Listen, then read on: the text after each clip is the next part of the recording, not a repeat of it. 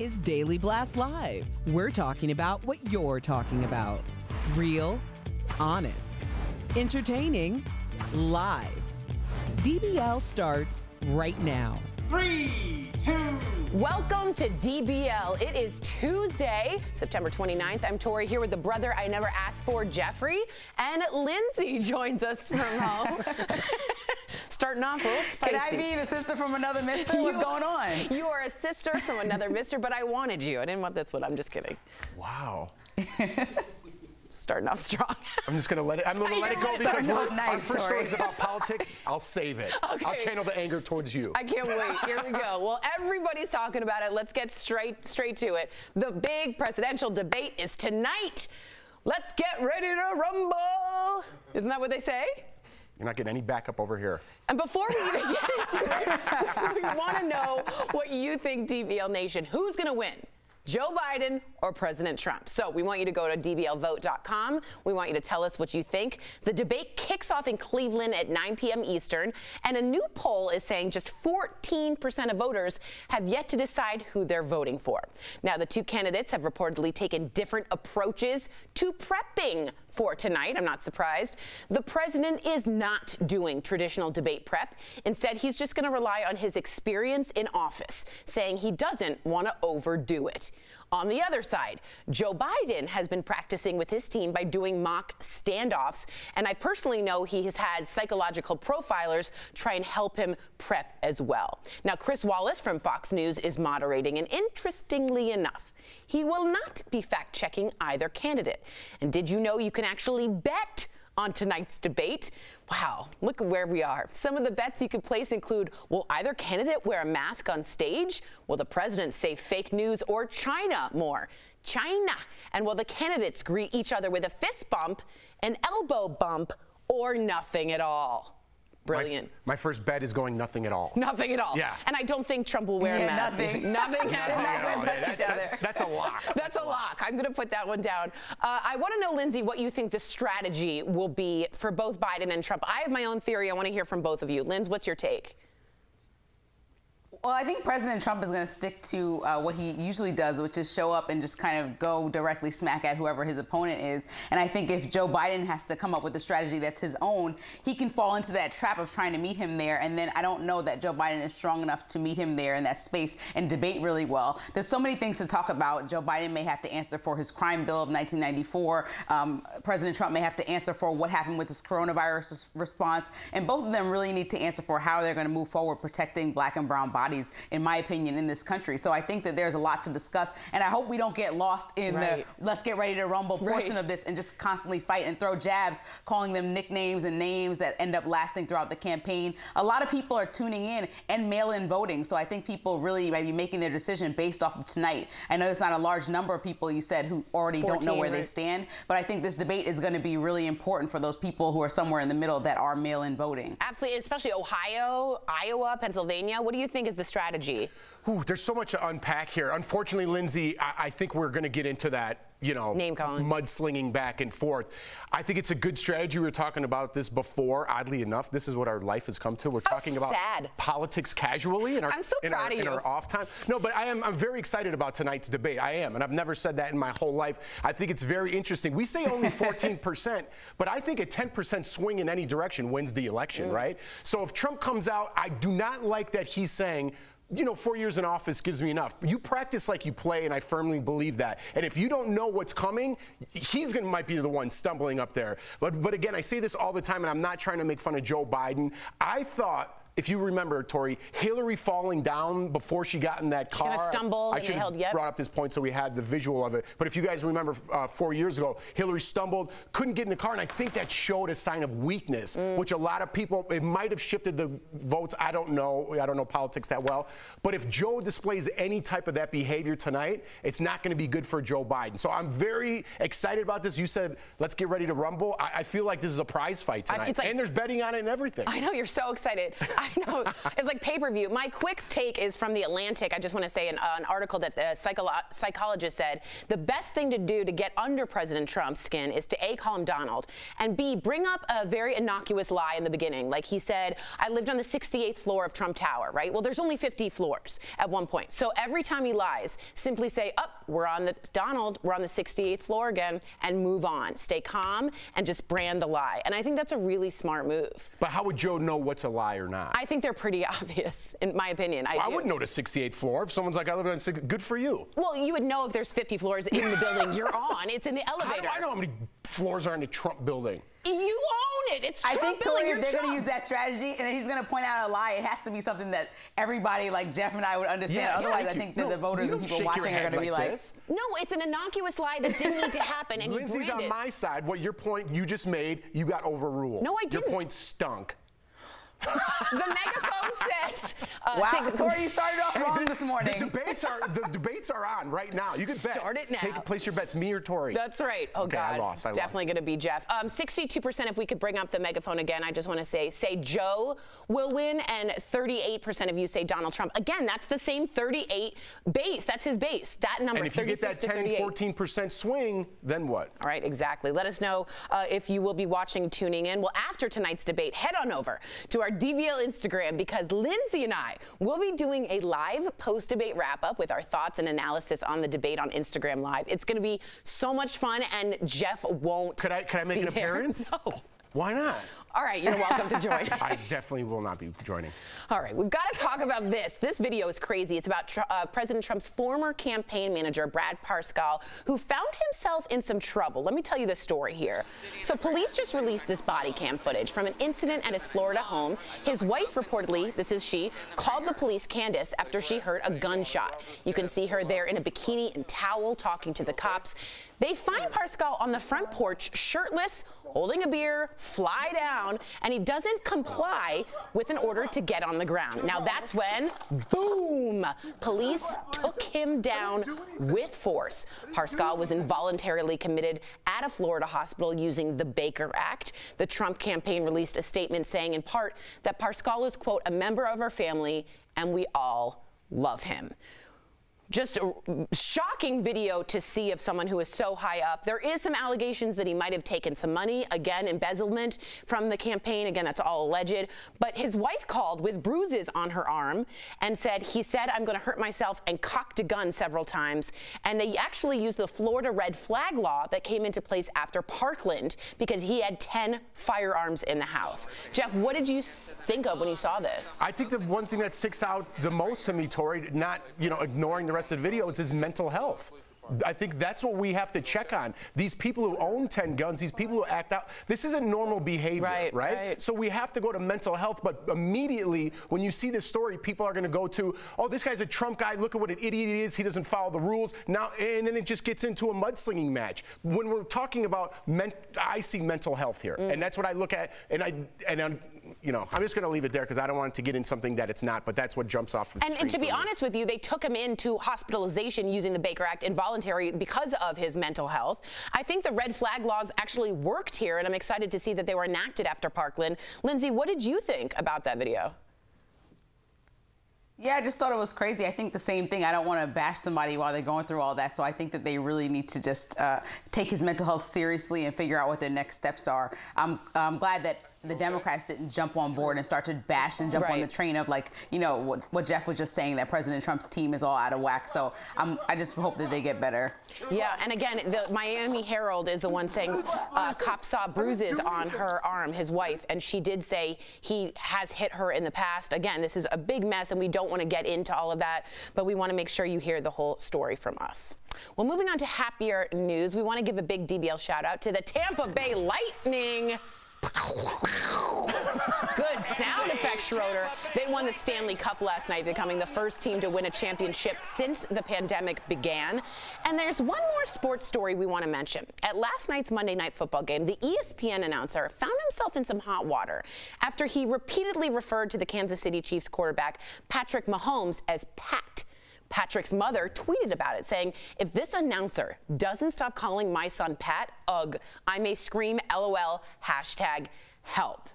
Jeff, is that like someone calling you Jeffy? I don't know if I'd tweet about it if someone kept calling me Jeffy. Well, it bothers some people. Like, I'm a Victoria, just so you guys all know. And if you call me Vicky, I will not respond to you. I have way bigger things in life. If someone calls me Jeffy, I even, answer to curse words, whatever you want. It doesn't matter. Lindsay, does it bother you? I think if somebody's mama jumps in and says their opinion, you need to listen to mom and start calling that man by his full name, okay? That's what you need to do. And I think that's the end of the conversation, right? If the mama says you listen to mama and there is no, so whatever mama wants, I agree with mama. Everything mama says is allowed. Now, the announcer also said he felt, is this right? He felt bad because his name, he apologized, his name is often mispronounced.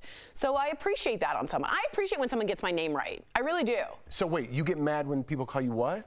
Vicky or Troy. I get a lot of Troy. Troy? Because Tori, and they moved Troy? Yeah. Stop laughing. I get more annoyed when people misspell my name in an email. I'm like, it's right there. It's in the right title of there. my email. Yeah. Or it ends with an I. It's a Y. It says it right there. You know what? Now this is going to be a little petty, but like when you go to get a coffee and someone's like, "What's your name?" I'm like, "Jeff." They're like, "With a G?" I'm like, "What do you think?" Some people have G Jeffs. Geoff. Coming up on DBL. Toys R Us Jeff has a G. Geoff. Fancy Jeffs. Fancy Jeffs. They're very fancy. Yes. And they don't like you I do not look like a fancy Jeff. Not at all. Jane Lynch is putting a new spin on an old show. Troy. She tells me how she's making Weakest Link her own. And guys, Carol Baskin is hanging up her dancing shoes. Oh my God. What's next for the Tiger King star? And as we go to break, we want to thank our coworkers for producing the show from home. What a miracle. We'll be right back.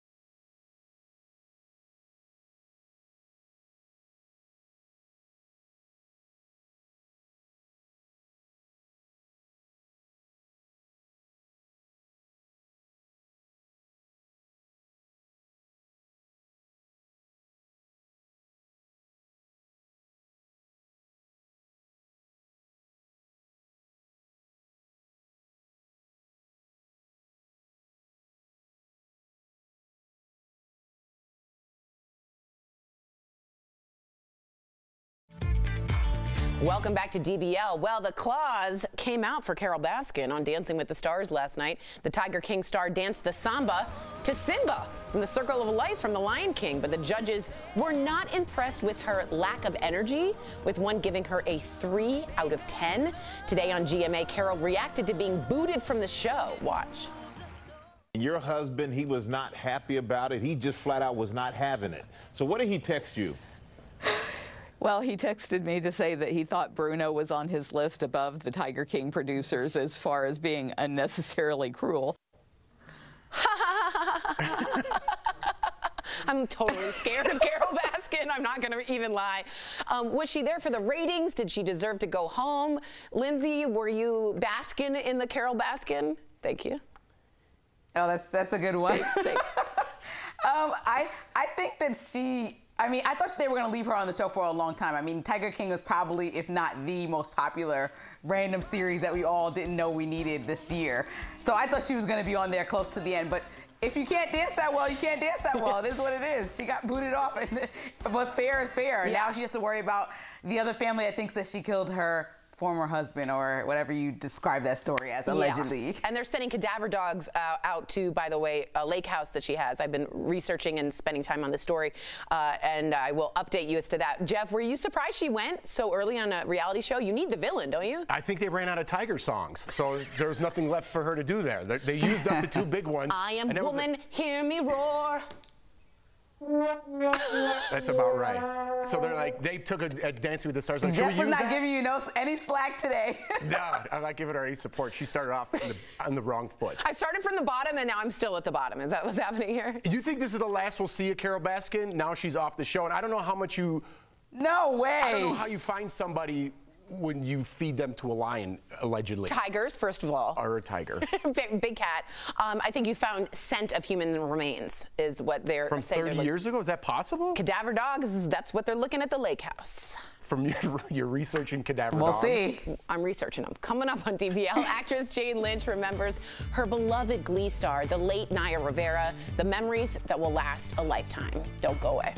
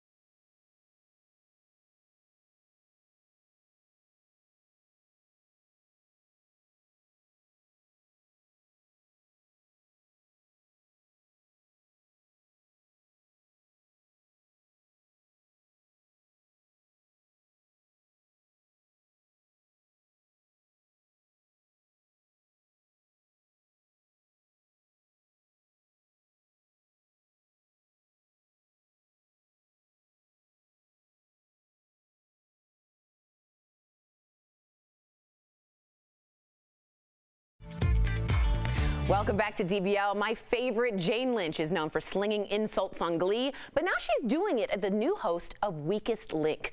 Earlier, she told me why she was nervous to take on this new gig, and she took a moment to remember her late Glee co-star, Naya Rivera. That's today's Chatting with the Stars. Welcome back, Jane Lynch, my shiro, my role model in life, to Daily Blast Live. I'm excited to talk to you about The Weakest Link. But first, we know you rocked a tracksuit really well. We do know that. So tell us, Jane, have you busted out the tracksuit for quarantine, or is it sweatpants like me and the rest of us? I only have one tracksuit left. I've given them all away because I'm a giver. And I don't wear it anymore because they're made of polyester, so they're not fun to wear. But I've been wearing a lot of sweatpants. Yeah. I'm wearing pajama pants right now with slippers. Ooh, look at that. Oof, it showed the bottom of my slippers. That's not good. No. Oh, man. So they let you keep the tracksuit. Did they let you keep the megaphone? One of our viewers wanted to know. I don't want a megaphone. No, I didn't even ask for it. What am I going to do with a megaphone? It's a good call. I got a loud voice. I don't need a microphone. You can project. You're absolutely right. Switching gears here, speaking of Glee, it is Absolutely. hard not to bring up your former co-star, Naya Rivera. I know you've been asked about her a lot, and so I want to be very sensitive here, but is there something you haven't shared about her yet, or a memory, or just a feeling you had from set that you'd like to remember her by? Hey, are you okay, Annie? You've been hit by, you've been struck by a smooth criminal. Yeah, I know a lot of people knew she was fiery and, a really big presence and a force of nature, but she was the most loyal friend you would ever have. Wow. She was absolutely protective. If you were her friend, like my niece Megan, who was a good friend of hers, if you were her friend, you felt it and you knew it, and you knew someone always had your back. So a lot of people are hurting right now, especially our Glee family. Yeah, you guys have had it rough. I'm glad that you are a family sticking together, because I know what that's like in theater when you have a group.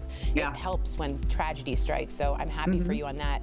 Switching gears completely to The Weakest Link. The original show is iconic for many reasons, but the host was a big part of that. You are the weakest link. Goodbye. So was Jane Lynch nervous to fill her shoes? I mean, tell me, really, for real. It's time to vote off the weakest link. Well, I tried not to think about that, Tori, because I always try to avoid subjects that are going to fill me with anxiety. Totally. So I didn't think too much about it. I knew I would find my way.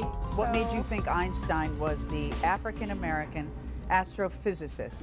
I knew I would find my own way, so I didn't want to put, she certainly inspired how I host the show, but I'd be foolish to try to imitate her. So I kept that at bay, all those thoughts at bay. I would dismiss them immediately, and I think I ended up doing just fine.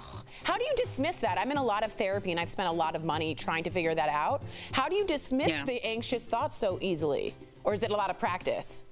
I don't know that well, I guess it's a lot of practice in the beginning, because you have to break an old habit. I'm getting really deep with you right now. Yeah, I know. Because our self-doubt and and all those sabotaging thoughts are in there. Ooh, look what I just did with my hair. Are in there really deeply, and they're almost like on a record player. They're like deep grooves, and you have to figure a way how to get the needle out of there. And sometimes that just takes a lot of conscious work. But once you do it, it really is clear sailing. Yeah, you look free. You look free. You're what I want to look like on my after picture. It's very, very happy. Yeah. You are the weakest link. Goodbye. So you've kind of become my therapist. I really appreciate taking the time. I will pay you $150 after. Good. Thank you so much. Thank you.